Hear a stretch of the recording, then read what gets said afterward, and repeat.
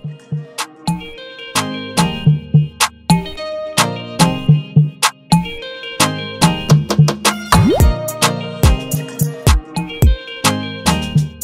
up, Bazzle? It's your girl Joy, back with another banger. Okay, I am with the girls, and we're about to go. Cindy is insisting that we go see this dog. That we go see a dog, and that's what we're gonna do. So the only thing I did to my face, because somebody was like I was ugly. Basically, that's what you were trying to say, that I was ugly, because I did my last video and I had face on. I put on little eyelashes, a little eyeliner, okay? So just doing a tiny bit, I guess there's a big difference with night and day, okay? I didn't feel like putting on a face. I didn't feel like it, so I did. So that's how I felt doing that video, and that's what I did. So sorry, I wasn't looking cute to your standards. People always got something to say. Trying to say how somebody else look. Have you looked in the mirror lately? Rude. I didn't feel like wearing makeup. I was into my video the way I was into it. That's how I was feeling at the time. Sorry, I'm not always glamorous. And glamorous for me is plopping on some eyelashes and eyeliner. That's what I did. Bobby even put on her little eyelashes. She looks different without her eyelashes too. I mean, it's called makeup. Anyway. Say hi, Sydney. Hi. Can you see? It's cold, Sydney. You got the air on? I just turned the heat on. Oh. Bobby said it's cold too. Yeah. So where are we going, Sydney? To let a dog out to go to the bathroom. What are you doing? I've been babysitting some little kids, and their parents were out of town, and just been hanging out. I didn't really do much because I was watching the kids, but now I'm dog sitting for them, so stay over there a few nights. Okay. Bobby. Hello. I'm back. So what are you about to do today? I am going back to see my high school play basketball. I'm still pretty close with my high school coach, so I like to go back and see them play at least once a year, and it always works out in my schedule during Christmas, winter break, to where I can see them play at least one time a year. So I'm always super excited about that. So I'm going today to see that. Unfortunately, it's an away game. It's a rival game, so it'll be a good one, but I don't know how much I'll be able to see them after. I'm sure she'll stay behind and talk to me for a little bit. Super excited about that. I came and I made it in early evening last night. It was a rough drive. I made it. That's cool. Whoa. Oh, He's I riding like that. almost like an elliptical on the street. I'm excited to be back for about a week. I go back next week on the 26th because we have to report back for the 27th, so I'm just gonna go back a day early, so I'm not rushing in on the 27th. Excited to be back. We're about to go see this dog Sydney has been raving about for days now. I get a phone call at least once a day from her with this dog. I'm excited to see the little puppy. And Sydney's also gonna take me to Dutch Bros. Oh, what? Yep. So how do you feel? I mean, like, people are going crazy about me doing the car experiencing the car life. You freaking out about it? I mean, I'll start freaking out when you freak out, Mom. I think it's a fun little journey, and I think it's just like long-term camping for a little bit, you know? I don't think you should judge someone based on what they're doing. It's just, I don't know. It'd be like if someone wanted to wear pink hair for months at a time. That's their decision, and it's not like it's affecting you personally, so by the other person doing it. So I respect your decision, and once you start freaking out about it, then I'll start freaking out about it. And you seem comfortable, so that's all that matters. I'd be cozy up in there. She said she'd be cozy in there. Sometimes, Sorry, Cindy, I'm really trying to eat this. sometimes I don't even want to leave.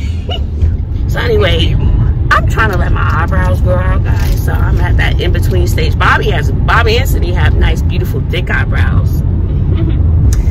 Bobby has to put gel on her eyebrows. Her eyebrows so thick. And I will say the dad has thick eyebrows. So they get that from their dad. Even if you don't think you're like your parents, you pick up certain things from your parents. My mom used to wear black eyeliner. But she used to wear the one where you would, I don't know, this is what they did back in the day. She had a black palette and she would use a little spit. I don't know, that's what she did, okay? It sounds kind of gross. She would put it, and then she would do her eyeliner, and she wore eyelashes. And my mom had an opportunity to work for Budweiser as a model when she was younger, but her mother told her no. Now, I grew up wearing eyelashes and eyeliner, but that didn't start till late in my life. And now, Bobby wears eyelashes, and I guarantee you when she gets older, the eyeliner is going to come into play at some point. It will. It's going to come. Now, Sydney, Sydney. Sorry, that was probably dumb of me. I don't know what Sydney. I just don't wear makeup. I don't really care. I thought you did. If I am going to something nicer, I'll wear makeup, but I just put concealer. Sydney is through that phase now where she's good with. I guess that'll be a college thing too. You in a sweatshirt. Why am I gonna sweatshirt dress up to go to class? I'm just not trying to. But I did. So when I was in college, it's just who I am. My mom dressed up, and I got it from my mother, I guess, because she always dressed up. She wouldn't go out in some sweatpants and in a sweatshirt ever. I don't think I ever seen my mother in sweatpants. She just dressed up. That was just her thing. And so even when I was in college, and I was like the weird student in college, as I was straight off the Brooklyn train all the way in Texas. And I stood out like a sore thumb. And I dressed up every day. I dressed the way I felt. And you would never catch me on campus with a hoodie and some sweatpants. Never, ever, ever, ever.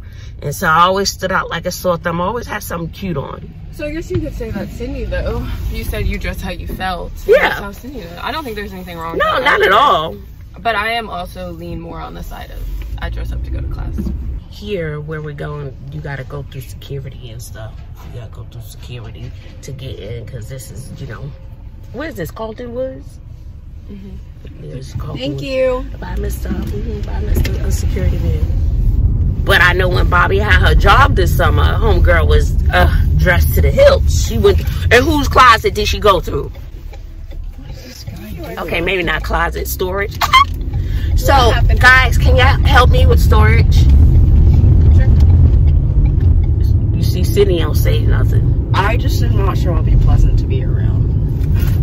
I just haven't been gifted with patience when it comes to that stuff. If my friends asked me to organize, I would not go. So, in other words, what she's saying, Sydney, I won't rely on her to take care of me when I'm old. She will have no patience for me. No. She'll have me sitting in a poopy diaper. That's not true. I'm not going to organize. I will, but it's not about, it's like, what is the stuff? Do I need it? Can I get rid of it? It's overwhelming. It's overwhelming. I'm really sorry. I will gladly. But that's the way that Bobby has just been gifted from God. I did not get that gift of that type of stuff, personally. You should see my desk at school. I was considered the messy roommate. And my closet. Bobby, did you see my desk? I showed you my desk. I wanted to cry. Like that. But I know I have to clean it up after a while because I can't function. It was too much. And I don't think I was on my medicine at that time. I don't know. But I couldn't function anymore. It was overwhelming. So anyway, we're going to go see this little dog that Cindy keeps raving about. So cute. I can't wait to see it.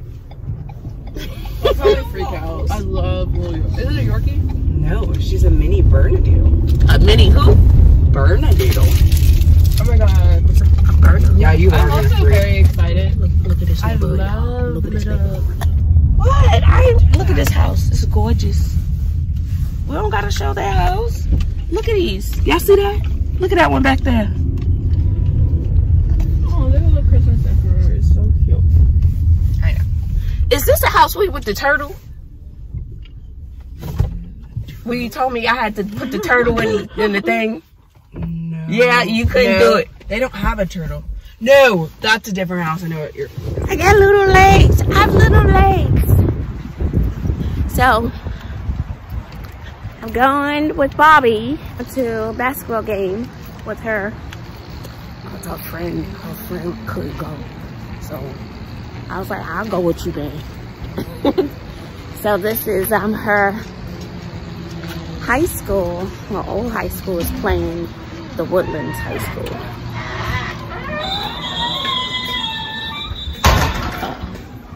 So I guess there's nothing. So we're going to see her old coach, and she stays in touch with that coach. And I've been to a few games here when she was playing high school basketball. So.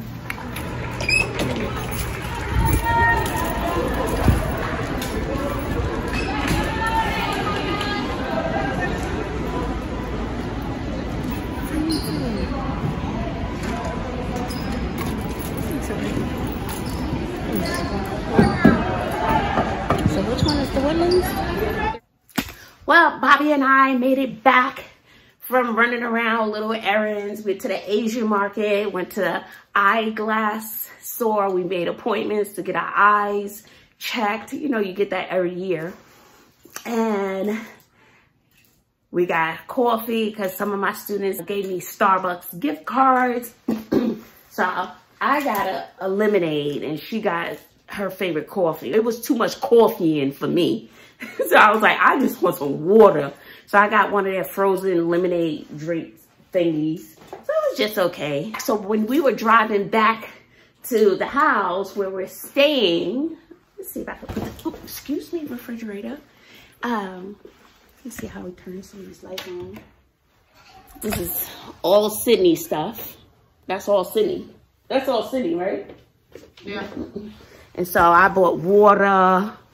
I bought stuff for the fridge, toilet paper. And so she said we could light the Christmas tree, but Bobby's about to head out. So let me back up. So when I was leaving school at first, what school? Huh? When we were leaving a basketball game? No. Like when I was leaving school back in Arkadelphia. Oh. I was putting all this stuff in my car and I have a basketball in my trunk. And so when I was backing out, I had heard like a little like bang in the back. It was like real weird. And I was like, oh, my basketball is just rolling around in my trunk. So kept it pushing. Everything was fine. Fast forward to about 30 minutes ago. We were leaving my high school basketball game, coming back from running all the errands she just told you.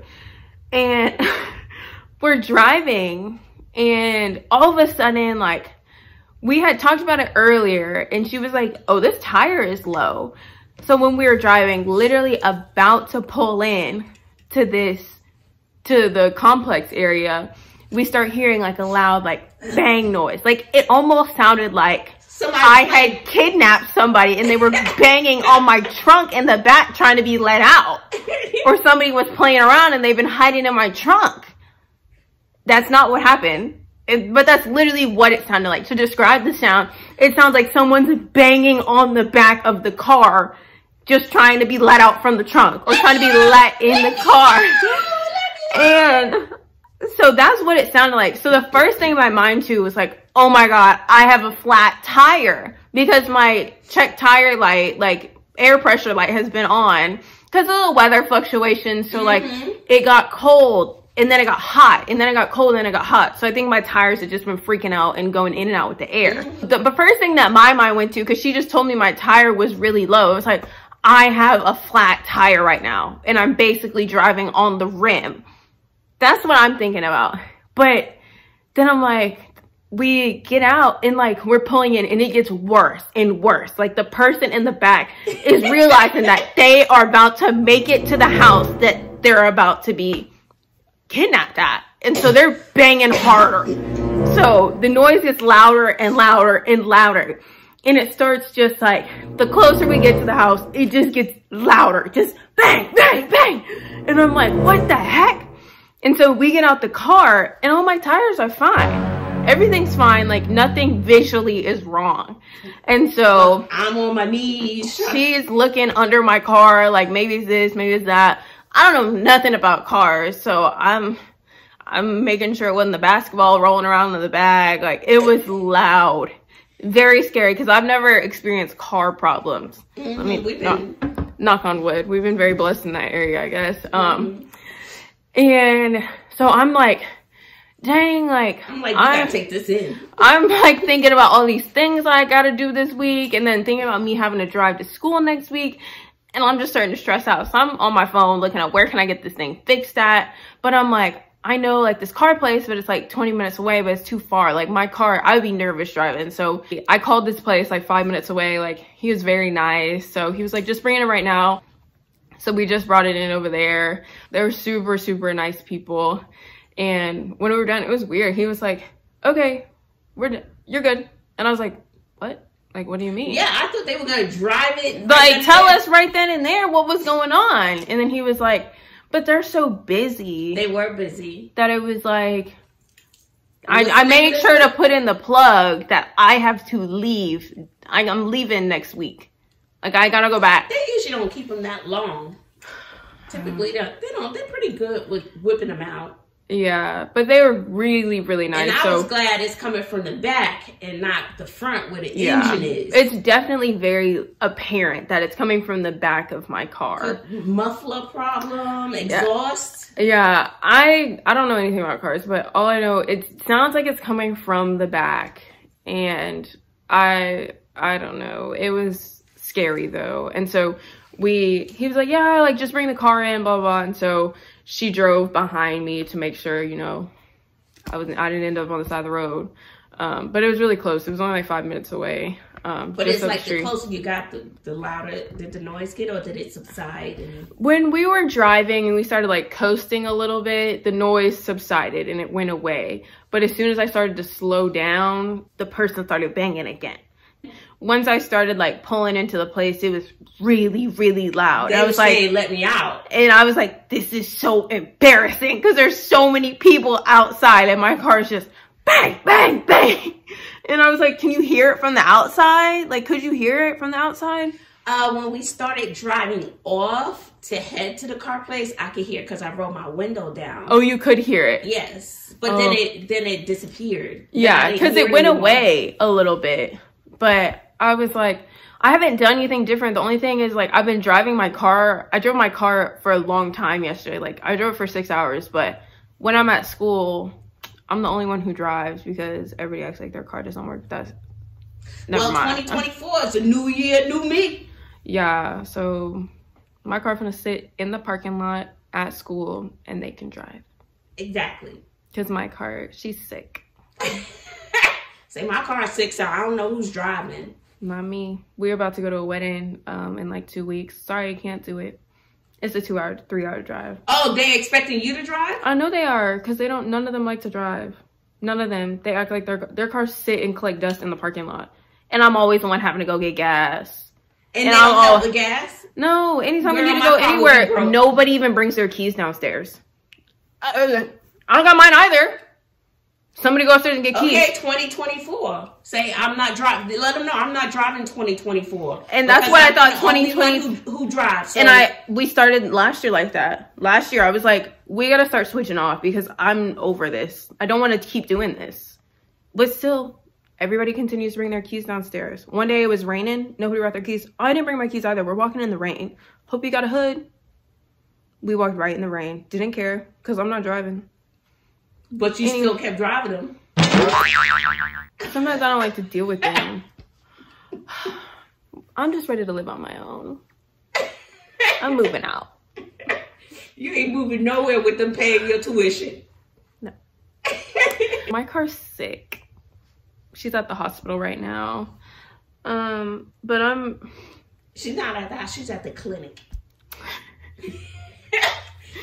Well, the clinic needs to get her in and out for free. I'm hoping that we get the call and he's like, you know, we just had to tighten up a little screw back there. You good to go. You're all good. Pray for me. That credit card. At least you got one. Anyways, so we'll get a call tomorrow and they'll let us know what the issue is. Hopefully it's something minor. But like you said, at least it's in the back. Not in the front. So there's definitely a party in the back of my car, so hopefully they get that. Well, that's how it goes. Only in Bazzle's world.